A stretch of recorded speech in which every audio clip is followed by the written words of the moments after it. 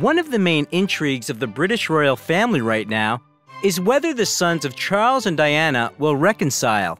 It is believed that the split in their relationship occurred the moment Harry met Meghan Markle, but there is evidence of the brothers' complicated relationship long before Meghan.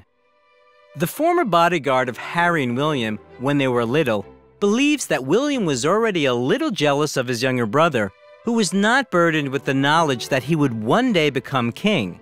In addition, William was also just the eldest child in the family. It was he who protected his younger brother and comforted his mother on bad days. So the Duke of Cambridge could only dream of a carefree childhood. Harry, too, of course, grew up under a lot of pressure, but he still had a little more freedom. By the way, for this reason, William did not tell his eldest son George for a long time that he would be the future king. The situation got complicated by royal expert Tom Bower, who is preparing to release a book about the conflict between the Windsors. According to him, the turning point was the first large-scale overseas tour of the Sussex couple in Australia and Oceania.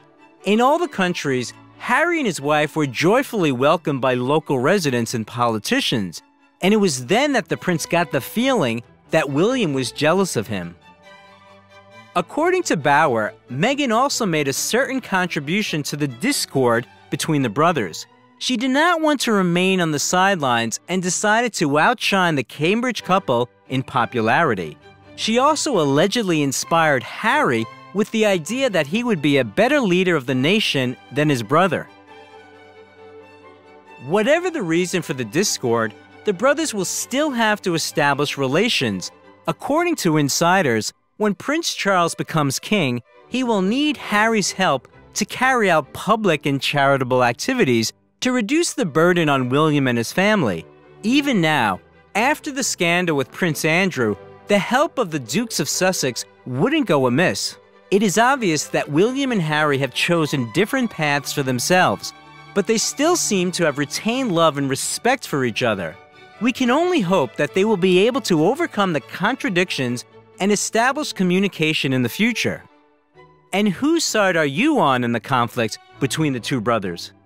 If you like the video, leave a like and also subscribe to the channel so that you don't miss anything interesting.